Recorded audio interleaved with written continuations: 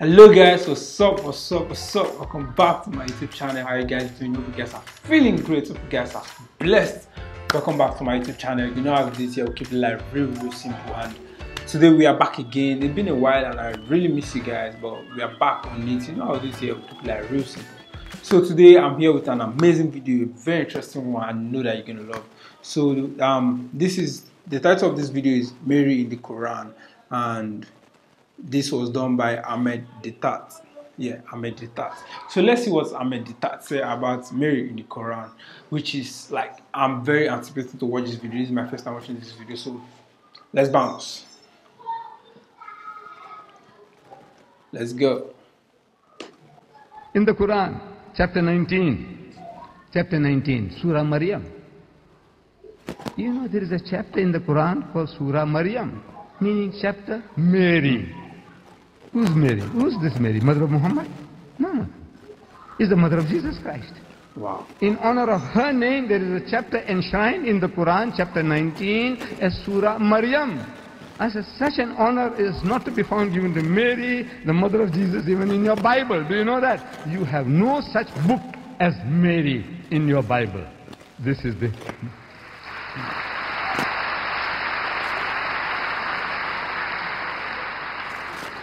This is the King James Version, the Protestant Bible. 66 books. It starts with Genesis, Exodus, Leviticus, Numbers, Deuteronomy, and then Matthew, Mark, Luke, John, Peter, Paul, James. Mary is not one of them. Mary is not one of them. In the Roman Catholic Bible, same. Mary is not one of them. In the Quran, you have a chapter called Maryam. وَإِذْ قَالَتِ الْمَلَائِكَةُ يَا مَرْيَمُ with the meaning. So behold, the angel said, O Mary, inna Allah astafaki, Allah has chosen thee, wa taharaki, and purified thee, wastafaki ala nisa'il alameen, chosen thee above the women of all nations.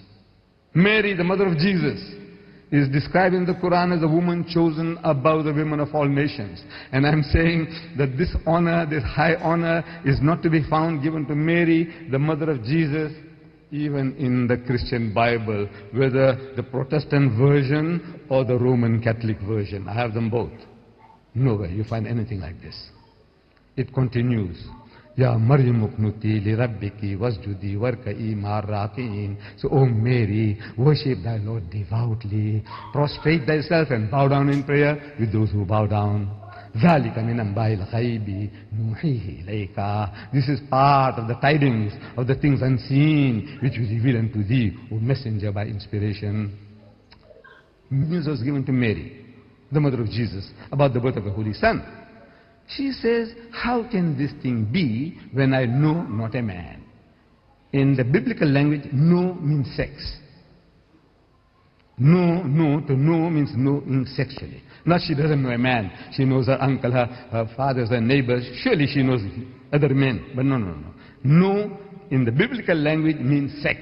In the Quran it says, no man has touched me. Again it means not touched me, means had sex. Both the Quran and the Bible are saying the same thing. The replies to them are revealing. In the Holy Bible, the answer to Mary's protest was that the Holy Ghost will come upon thee. I'm reading the Bible to you. Look. The Holy Ghost will come upon thee, and the power of the Most High will overshadow thee. Now that gives you a mental picture. The Holy Ghost is a person. That's what the Christians say. The Father is a person, the Son is a person, and the Holy Ghost is a person, but they're not three persons, but one person. I don't know whether you heard that expression before. But he's a person. This Holy Ghost will come on Mary. How? See, it gives you in your mind. It makes you think how? Like a man and a woman, like a bull and a cow. How? The Almighty will overshadow her. How? No, it gives you a mental picture. So I'm suggesting that it gives you a mental picture. You know, how the Holy Ghost will come on her. We know it's a miracle. We agree it's a miracle. But the language that you are using, the language is down-to-earth language. The Quran says, وَإِذَا قَضَى أَمْرًا فَإِنَّمَا يَقُولُ لَهُ كُن فَيَكُونُ. For God to create Jesus without a human father, he says, kun, he says, be, and it is. For him, it's just to will it, and he comes into being. That in these verses, the story is that the mother of Mary, she was barren for a long period of time. And she prayed to God. So, oh my Lord, if you give me a child, I'll devote my child for temple services, for your service. I'll dedicate her. And God heard her prayer, and she became pregnant from her husband. And in time she delivered the child. And the child happened to be a female. And she was disappointed. She had vowed that that child she will dedicate, imagining, thinking it will be a son, a male. But it happened to be a female. What is she to do? She had vowed.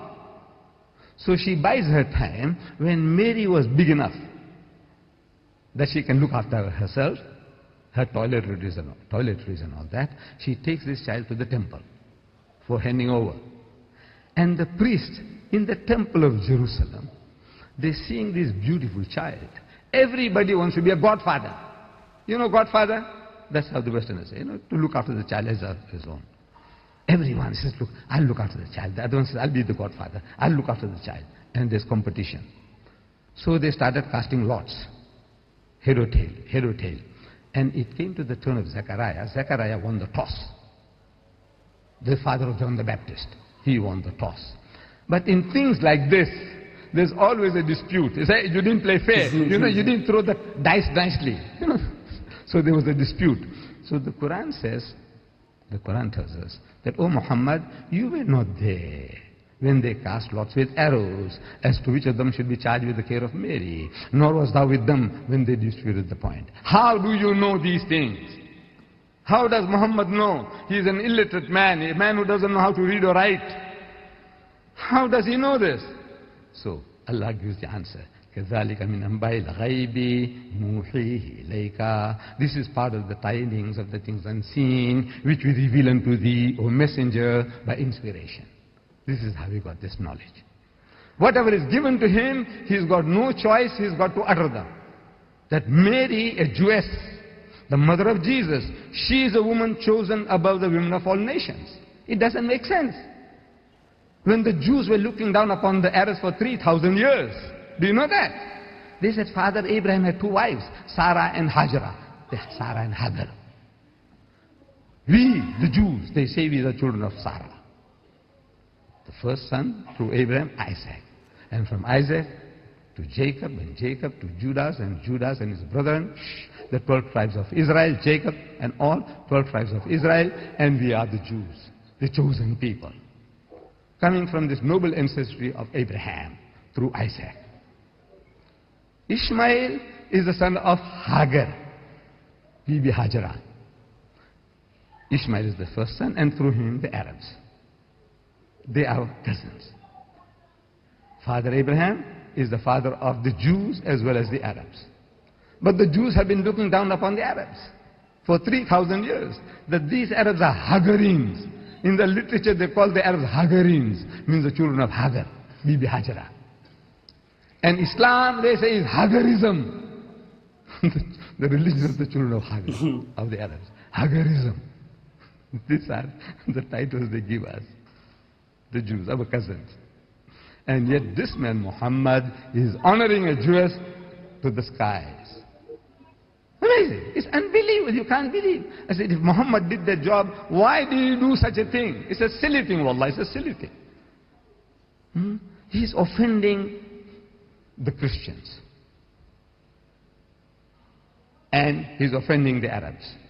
The Arabs, naturally they feel that another Arab woman might have been a likely candidate. Not his own mother, Muhammad's mother, not even his mother, not his wife, not his daughter. When we believe that his daughter Fatima will be the leader of the women of paradise. But no, even her name is not mentioned in this book. Her name is not mentioned. Muhammad's mother's name is not mentioned. Not a single of his wife's names are mentioned. Amazing, this book. So people get puzzled. You see, when they get a book like this, you present them, they are looking for Muhammad, his family history. And you don't find it. You wonder who is his father.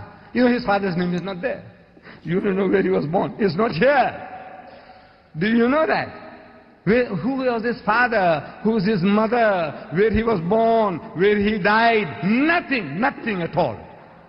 Why?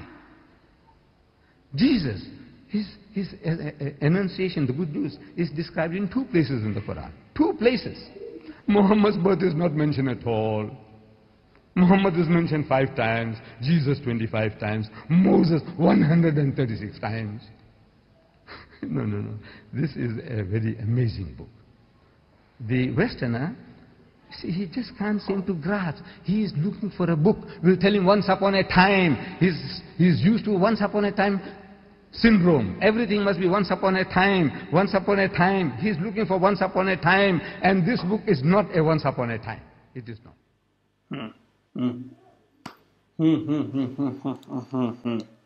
Damn. This is an amazing one. This is an amazing one. Like, I've not heard this part from Muslims before, and I feel like this is, let me not say it's an eye opener. It's something I've not heard before, and I'm actually excited hearing this thing. And I really want to get your feedback. I want to know what you think about Mary in the Quran. Let me get your feedback. Let me get your comments. Let me know what you think about this video and how interesting this video is. Watch out for the next video. We'll be here again. This is the showroom. Welcome, and make sure you like, share, and subscribe.